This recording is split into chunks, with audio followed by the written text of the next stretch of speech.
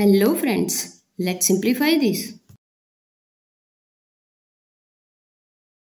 Let me put the question first. Square root 15 plus square root 5 over square root 15 minus square root 5.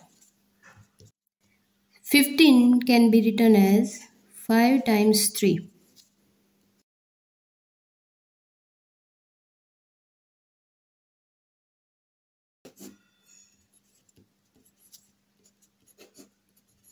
Now this can be written as square root 5 times square root 3 plus square root 5 over square root 5 times square root 3 minus square root 5.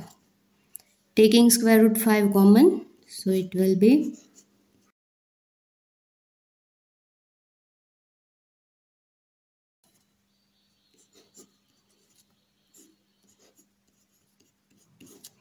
so these two will eliminate each other. Now we have square root 3 plus 1 over square root 3 minus 1.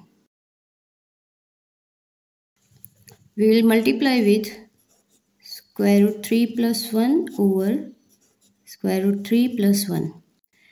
Now this can be a result of an identity which is a square minus b square. Then it can be a plus b times a minus b, right?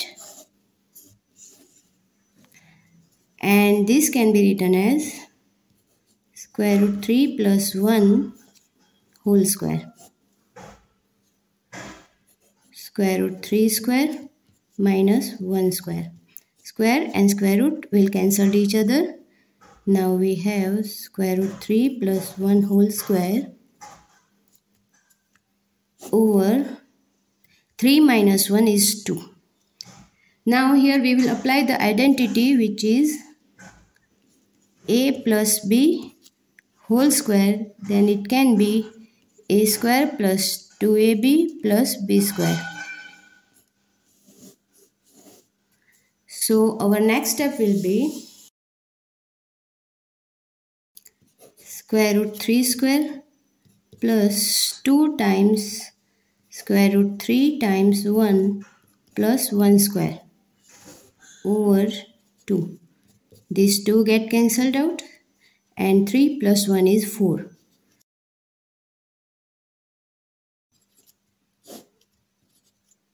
Taking 2 common,